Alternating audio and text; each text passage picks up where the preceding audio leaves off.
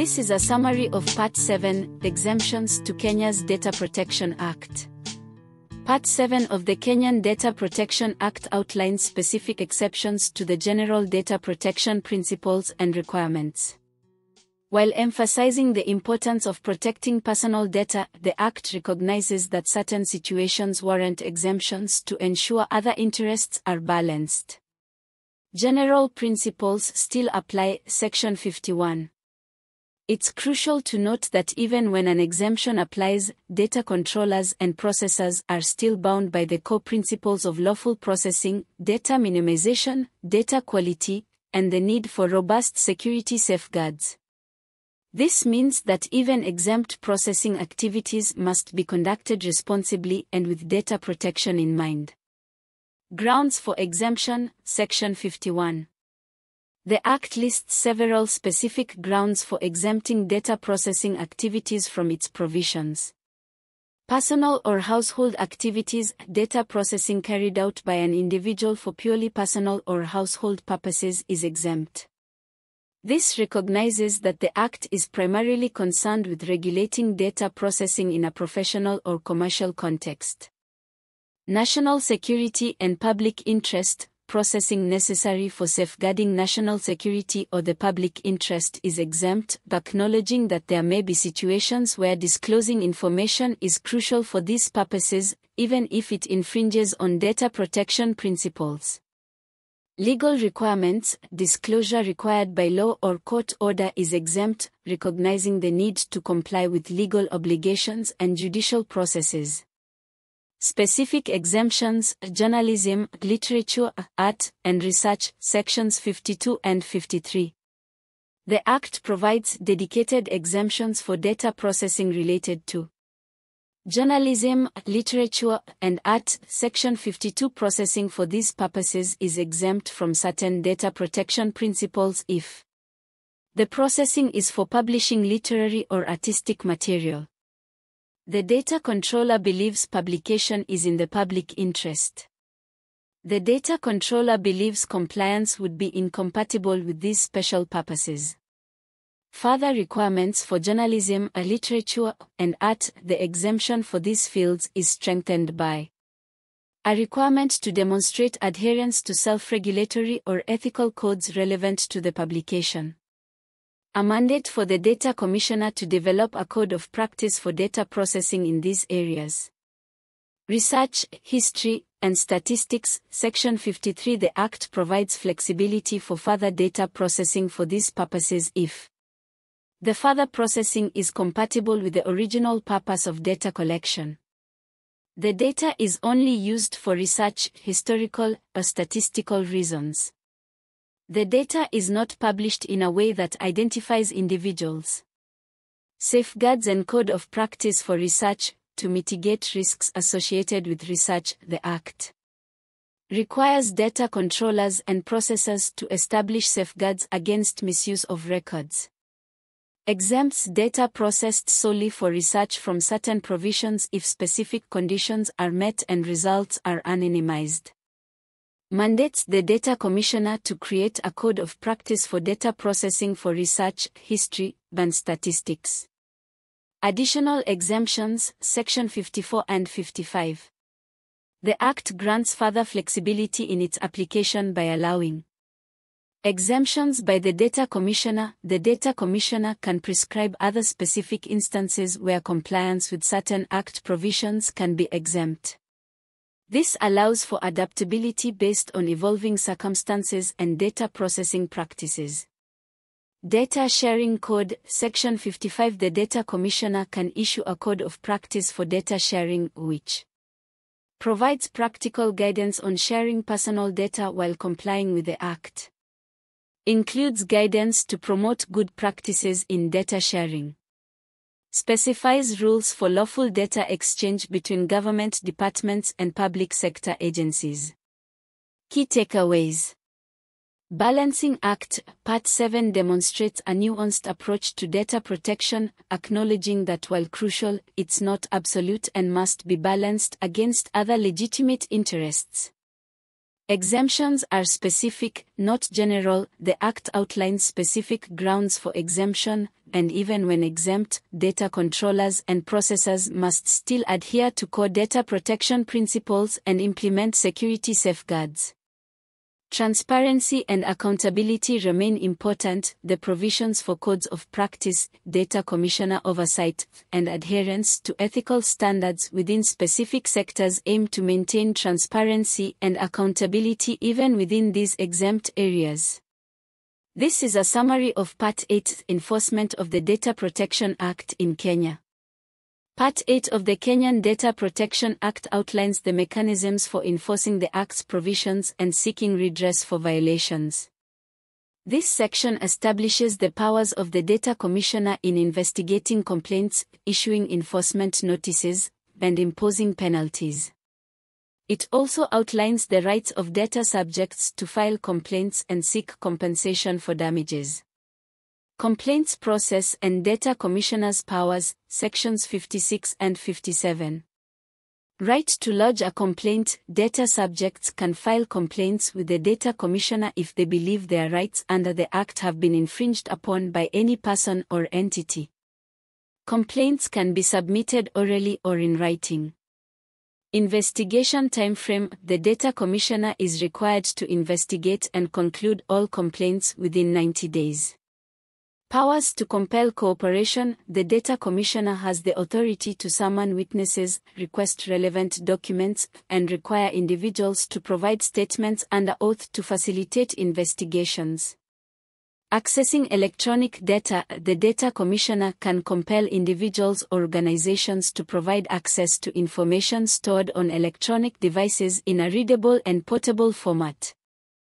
Offense for non-compliance. Failure to comply with the Data Commissioner's requests during an investigation, or providing false or misleading information, is considered an offense under the Act. Enforcement notices and penalties. Sections 58 to 63. Issuing enforcement notices. If the Data Commissioner determines that a person or entity has violated the Act, they can issue an enforcement notice. This notice requires the offending party to take specific steps to rectify the violation within a defined timeframe, at least 21 days. Contents of enforcement notices. Enforcement notices must clearly state the violated provision, the required remedial measures, the deadline for compliance, and the right to appeal. Penalty for non-compliance with enforcement notices. Failure to comply with an enforcement notice can lead to a fine of up to 5 million shillings, imprisonment for up to 2 years, or both. Seeking assistance from other authorities. The Data Commissioner can request assistance from other relevant authorities or individuals to gather information or conduct investigations. Power of entry and search. With a warrant from a court, the Data Commissioner can enter and search premises to execute their duties and powers under the Act. Obstruction is an offense. Obstructing or impeding the Data Commissioner's investigation, refusing to provide information or access to premises, or providing false information is an offense punishable by a fine of up to 5 million shillings, imprisonment for up to 2 years, or both.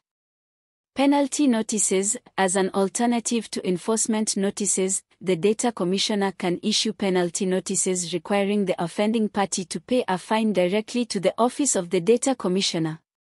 Factors considered for penalty notices. The Data Commissioner considers various factors when deciding whether to issue a penalty notice and determining the amount, including the severity and duration of the violation, intent, attempts to mitigate damage, level of cooperation, and previous violations.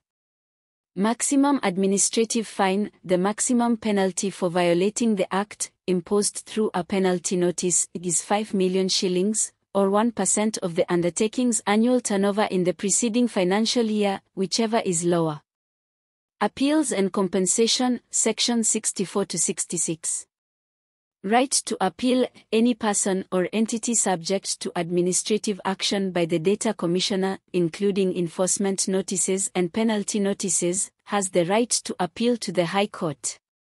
Compensation for damages. Data subjects who suffer harm due to a violation of the Act are entitled to compensation from the data controller or data processor.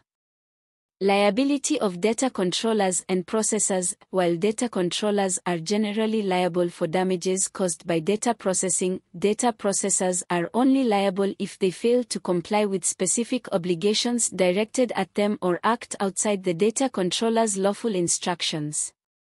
Exemption from liability. Data controllers and processors can be exempted from liability if they can prove they were not responsible for the event that caused the damage. Definition of damage. Damage encompasses financial losses and non-financial damages like distress. Preservation orders. The data commissioner can seek a preservation order from a court to safeguard personal data at risk of loss or modification. Key takeaways. Strong enforcement mechanisms. Part 8 provides a robust framework for enforcing the Data Protection Act and holding violators accountable. Protecting data subjects' rights. The emphasis on data subjects' rights to file complaints, participate in investigations, and seek compensation underscores the Act's commitment to empowering individuals and protecting their personal information. Promoting compliance. The combination of investigative powers, enforcement notices, penalty notices, and the potential for significant fines creates a strong incentive for data controllers and processors to comply with the Act. Fairness and due process. The right to appeal administrative actions ensures fairness and provides a mechanism for addressing disputes through the judicial system. Funding and financial management of Kenya's Data Protection Office.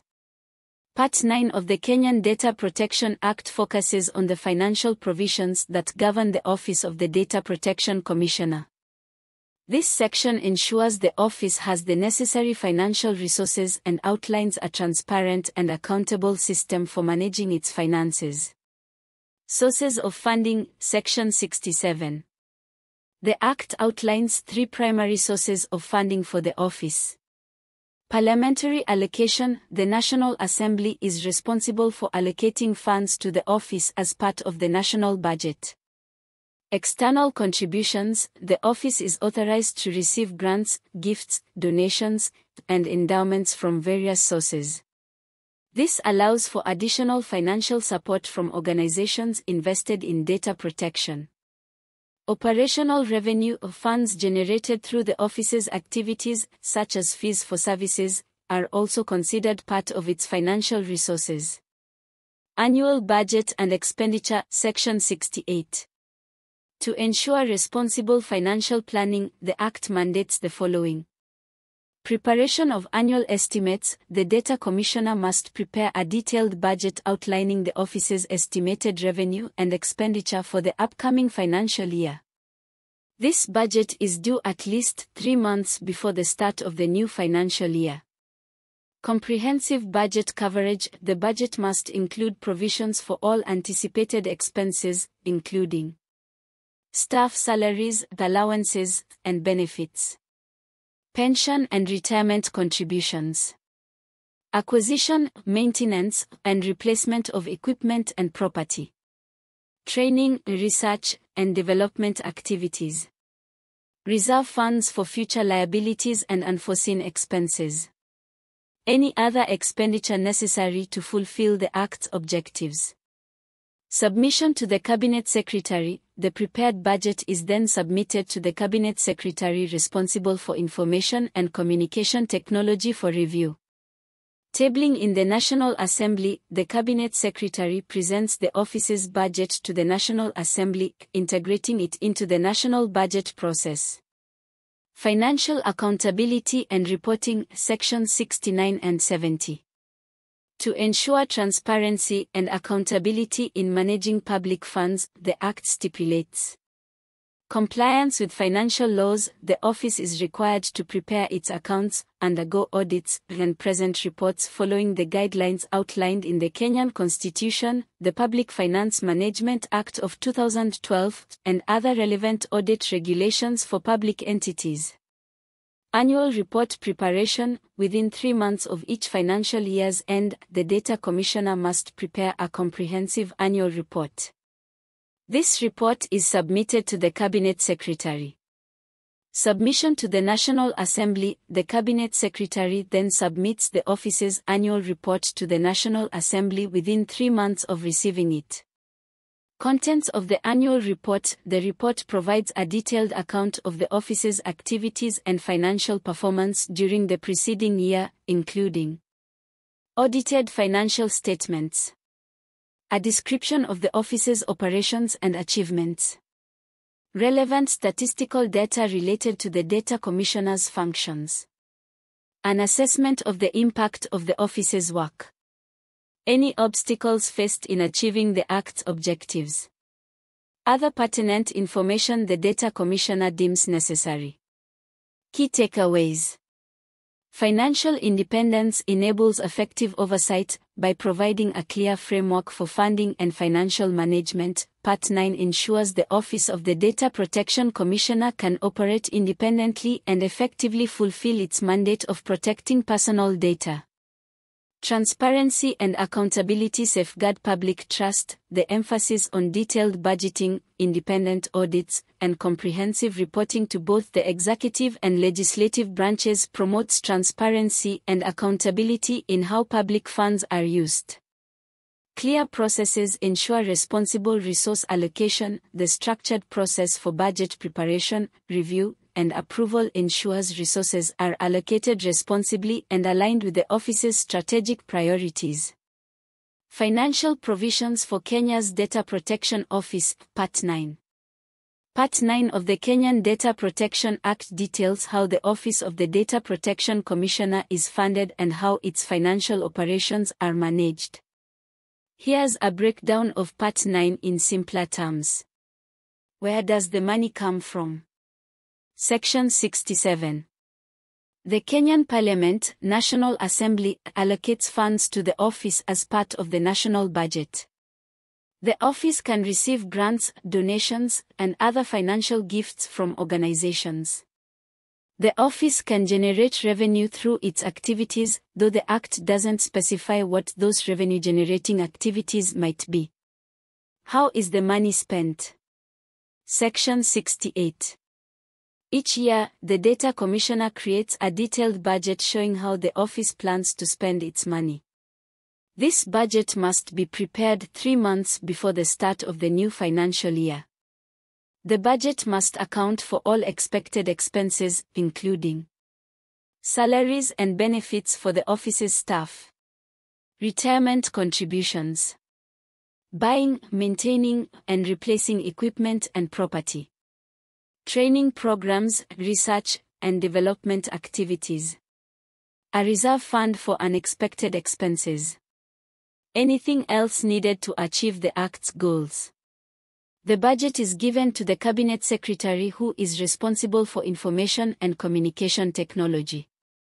The Cabinet Secretary then presents the budget to the National Assembly as part of the national budget process. How is the office held accountable for its spending? Sections 69 and 70. The office must follow all relevant Kenyan laws and regulations when managing its finances. This includes the Kenyan Constitution and the Public Finance Management Act of 2012. The office must undergo annual audits, independent reviews of its financial records, to ensure transparency. The Data Commissioner creates a yearly report within 3 months of the end of the financial year detailing the office's financial statements, how much money it received and spent, the office's activities and what it accomplished, relevant statistics about the Data Commissioner's work, any challenges the office faced in trying to fulfill the Data Protection Act's goals, any other information the Data Commissioner thinks is important to include. This report is given to the Cabinet Secretary, who then submits it to the National Assembly. In essence, Part 9 wants to ensure the Data Protection Office has the resources it needs to function and that it's using those resources responsibly and transparently. Regulations and the Cabinet Secretary's role in Kenya's Data Protection Act, Part 10. Part 10 of the Kenyan Data Protection Act focuses on the delegated powers given to the Cabinet Secretary responsible for information and communication technology. This section outlines the Cabinet Secretary's authority to create specific regulations that will put the Act's broader principles into practice. The power to create regulations, Section 71. The Act grants the Cabinet Secretary the power to establish detailed regulations to implement the Data Protection Act. These regulations are essential for clarifying the practical aspects of various provisions and ensuring their effective enforcement. Specific areas for regulation. While the Cabinet Secretary has broad regulatory authority, the Act highlights several specific areas where regulations are anticipated. Requirements for data controllers and processors. Regulations can establish detailed requirements that data controllers and processors must follow when processing personal data.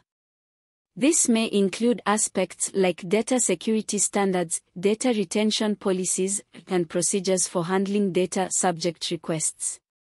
Certification programs. The Cabinet Secretary can establish certification programs to recognize organizations that meet specific data protection standards.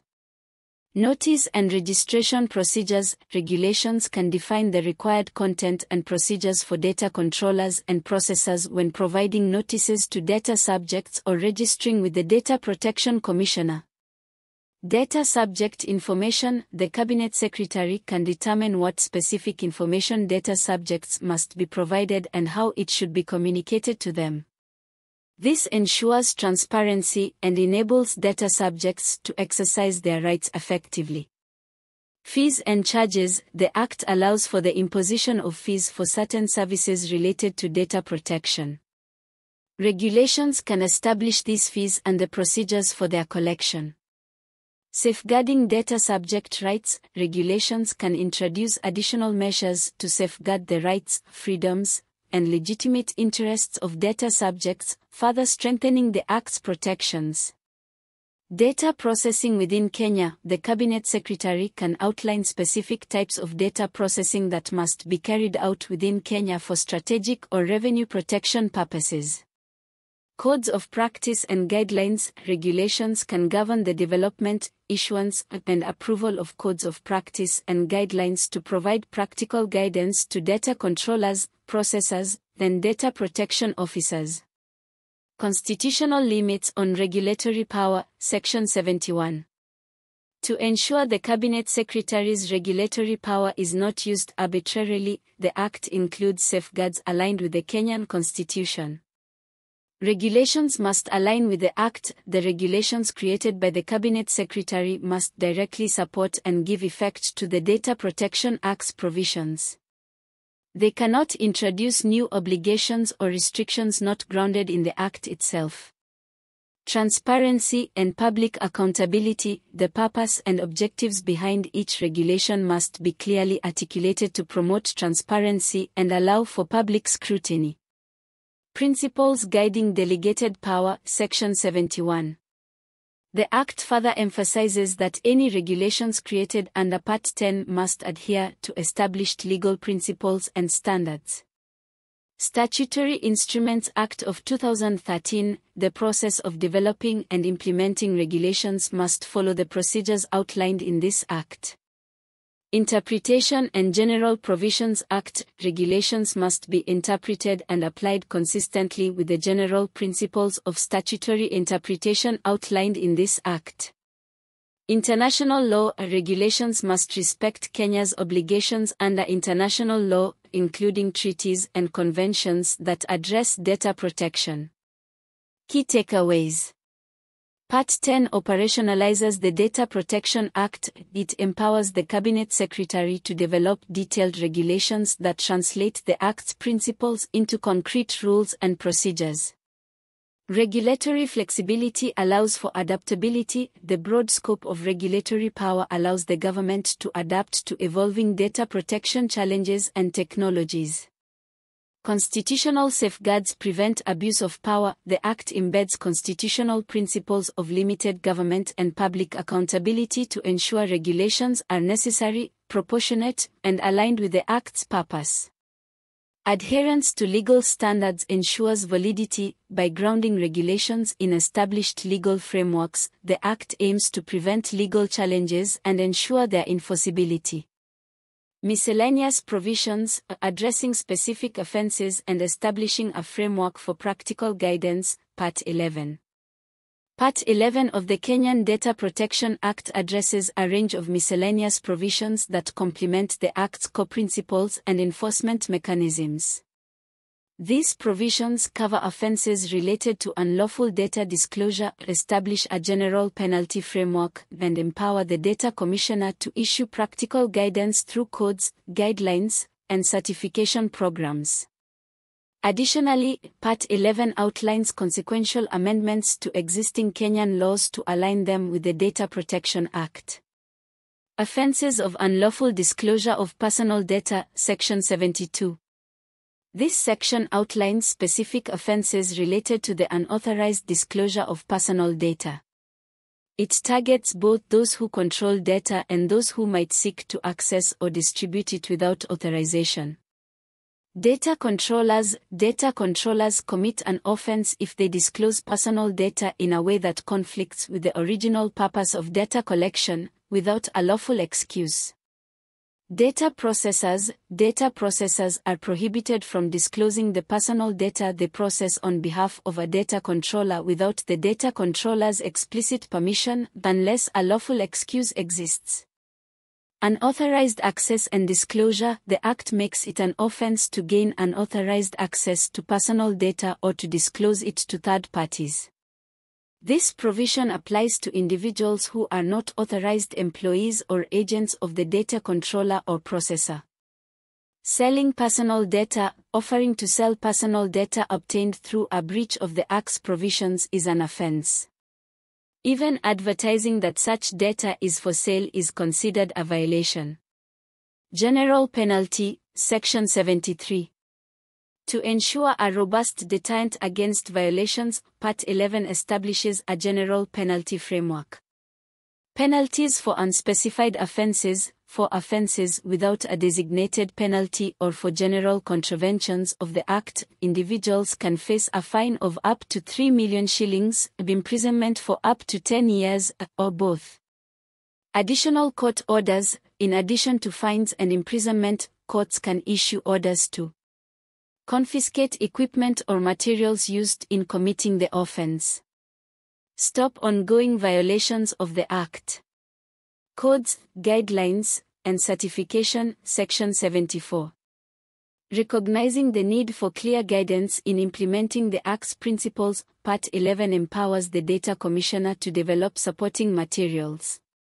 Issuing guidelines and codes of practice. The Data Commissioner can issue guidelines and codes of practice tailored to data controllers, data processors, and data protection officers, providing practical advice on fulfilling their obligations under the Act. Certification standards and seals. To incentivize compliance, the Data Commissioner can introduce data protection certification programs.